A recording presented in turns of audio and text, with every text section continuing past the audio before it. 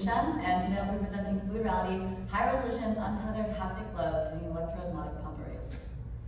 Here's the team of researchers behind this work, and as a quick note, Tucker is currently applying to PhDs, and Craig is starting a new haptic interaction lab at UIUC, and he's looking for PhDs. So now let's get into this work. There are a lot of haptic gloves out there right now. This is a figure from a 2021 review of only commercial haptic gloves, not even including research prototypes.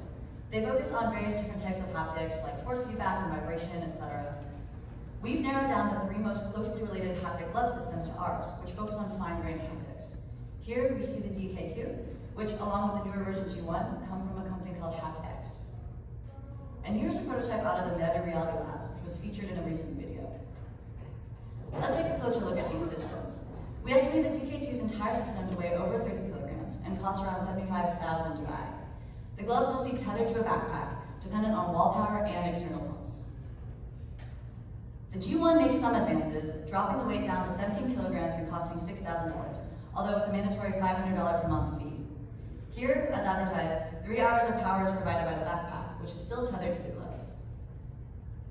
As for that Meta prototype, we estimate it weighing more than 25 kilograms and costing upwards of $15,000, with significantly less individual tactors per glove. This glove is also tethered to an external system of pumps, which requires wall power. In this work, we've prototyped a brand new haptic glove system. Fluid reality is lightweight, weighing in at only 0.2 kilograms. It costs us less than $1,000 to make, and we're able to achieve 160 haptic pixels. Our glove can operate completely untethered, with the battery pack providing up to 3 hours of haptics. Here you can see a close-up of our glove on the hand. After removing the outer cloth layer, we reveal our high-resolution haptic shape arrays. We have no tubes or wires running out to external infrastructure, and have all the electronics, including the battery pack, strapped to the wrist. And here's a close-up of all the components of our system laid out on a table, with the haptic arrays actuating in real time. Please come try fluid reality at the demo session later today. Quick plug. Before we dive into the implementation, let me first talk about the working principle behind electroosmotic flow. When a fluid is at rest, charged particles are scattered within it. And when a solid is introduced to that fluid, a layer of charge forms on the solid fluid interface called the electrical double layer. By introducing an electric field, a flow is induced proportional to the voltage and polarity. This flow viscously couples to the rest of the fluid and moves it, happening at a nanometer scale. This induced flow is enough to displace, for example, a silicon membrane placed on top, and we refer to this as an electroosmotic pump. This is from earlier work that I know some of you in the audience have been able to try. So our work utilized the same phenomenon with our own custom hardware. We start with a silicon reservoir, which holds the fluid that pumps and inflates the membrane. We line a bottom PCB on top of this, and we add a layer of pressure-sensitive adhesive, and the PET spacer, which creates room for the fluid to flow through. The pump membranes are set into the PET spacer. Finally, we add another layer of adhesive and sandwich a PCB on top. Then we add a silicon membrane at the very top, and this is the part that contacts our skin and actually deforms.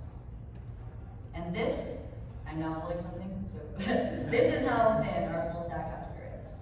Pretty hard to see because it's very thin. So we end up with these fingertip-sized arrays of 32 electroosmotic pumps.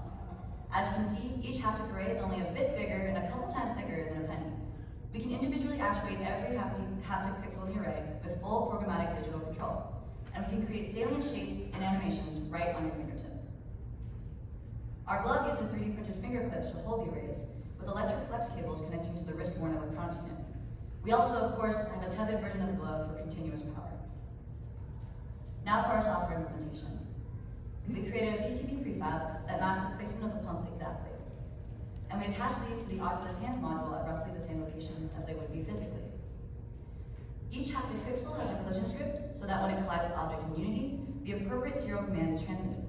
The collided pixels on the index finger are in red on the bottom left, mirrored above on an actual array. You can see the user touching the face of the box and then sliding the finger off the edges. To validate our work, we did a series of performance evaluations on the array. First, since our skin is directly contacting the haptic arrays, it's important to measure the block pressure, which is the amount of pressure generated under force. As we vary the voltage over time at 1 Hz, the pressure and current vary accordingly. Prior work shows that 10 to 30 kilopascal pressure is needed to feel a light touch on our fingertips, and our system achieves 50 kilopascal consistently.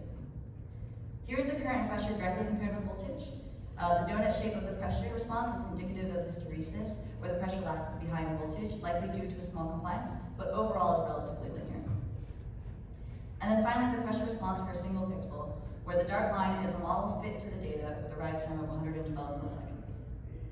To evaluate best case deformation, we measured the no-load displacement response of the 8 pixels indicated. Most pixels underwent rapid inflation, hitting 0.3 to 0.5 millimeter displacement in the first half second, which is the height of a standard rail tap. Deformation rate then slows until it reaches a max displacement of just over 1 millimeter in 3 seconds on average. We also wanted to evaluate our performance at a range of frequencies, as many haptic stimuli require different rapid signals, and our fingertips are most sensitive between 10 and 300 hertz. On the left, we see that displacement is inversely proportional to the frequency, which makes sense because at higher frequency, there's less time for flow to accumulate, leading to less deformation. However, I want to note that displacement at the higher frequencies still exists within the range of human tactile perception. Finally, we characterized the power consumption of our system, which you can find details about in the paper. As a baseline, we did a comparison to a common haptic actuator with 2 common haptic stimuli. Our click effect is similarly efficient to mature technologies like piezomotors or linear resonant actuators. And at present, our buzz effect is twice as energy expensive, but of course, this is still a prototype that could be further optimized. Now I'll go into the expressivity that fluid reality gloves are capable of. The most basic and fundamental haptic effect we can convey is the sense of physical contact. For example, users can grip and push objects in this physics playground scene. And similarly, this violin scene demonstrates the ability to render fine-grained contact. We implemented contact textures like the smoothness of a marble, the roughness of rock, the ridges of a water bottle, and the bumpy surface of a basketball. We also implemented spatial textures using what we call underlying haptic textures, which is the second row. Here, the white pixels correlate to haptics on, and the black with haptics off. Note how the haptic textures roughly mirror the visual textures. So we have a variety of textures for more immersion, including metal grain, and you can clearly see the regular ridges that the user is feeling. We have wood grain, where the lines are a bit noisier, but as you can see, when the user moves horizontally, they roughly follow the grain. And we also have like pimply skin, where you can feel the individual fleshy bumps of the pimples. It's very hard to imagine what this feels like just by looking at it, but you come to our demo to try these out tonight. We're able to model compliance by activating pixels radiating outward from the center of the pad, increasing pressure on the finger. This is a tactile illusion first described by Silingo et al. Using this principle, we imbue objects with varying compliances, from a very compliant or soft spring, a medium compliant hand, to a non-compliant or hard block of marble. We also create different haptic pressure profiles for UI widgets, including a buckling spring effect, a normal button press, and slider bar detents. We have object and environment-bound haptic animations that play on the finger. Here, the user can feel the wind as swipes, the vibrations of the fan motor, the falling water drops, and then the electrical sparks from the outlet. Finally, the accuracy of the tactile sensation from our haptic glove opens the possibility of eye-screen interaction and touch typing in the future. To better characterize our glove's expressivity, we did a huge user study with many task categories. I don't have time to go over the whole thing, so please see our paper for more details. One of our set of tasks focused on shape recognition, including static shapes, animated shapes, and shape matching, where the user matched the visual shape to the haptic one they were feeling. Here we have the results of the task, represented as recognition accuracy confusion matrices. The main takeaway is that even for these complicated and large sets of stimuli, users are quite accurate overall, and they did best in recognizing the animated shapes. We also wanted to evaluate users' perceptions of object properties. For this, we had texture matching, where participants changed the visual texture to match the haptic one, and compliance matching, where we had 5 random click boxes that had different inherent compliances. Participants would press down in each box and rank them from softest to hardest with no visual cues provided. Again, we see very strong accuracies, and for compliance, actually every single trial but one was 100% accurate. We also have a whole bunch of qualitative results that I unfortunately don't have any time to go over. So thank you for coming to my talk. Joe and Craig have actually spun this work into a new startup called Fluid Reality, so visit their website for updates. And again, please come to the demo session tonight to try out our technology.